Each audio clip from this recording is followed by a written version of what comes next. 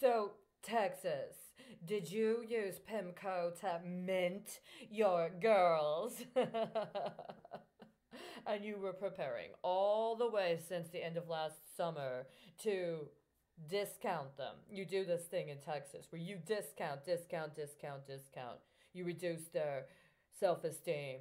You get them to speak like they're stupider and stupider and stupider. And then if they don't comply, you feed them sugar and you mess with their hormones. And you might even get some illegal underwriting going on in the form of derivatives connected to actual billing records for their medical treatment so that they gain weight and they feel less self confident. And that means that they go out and consume more cosmetics, unless now we have COVID-19. So we got to get crafty with the mask.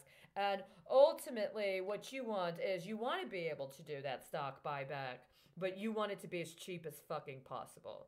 Right?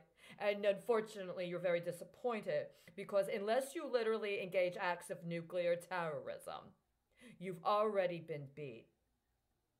And I'm not going to play your bitch down game anymore. And I'm not going to let you try to get your little girls to play like they will accept this. That's not an option. And you don't have this entitlement anymore. It ends today. It's 10:05 p.m. Labor Day's over. Your little playing with the Fed like you're in some sort of workers' struggle is over. It's over.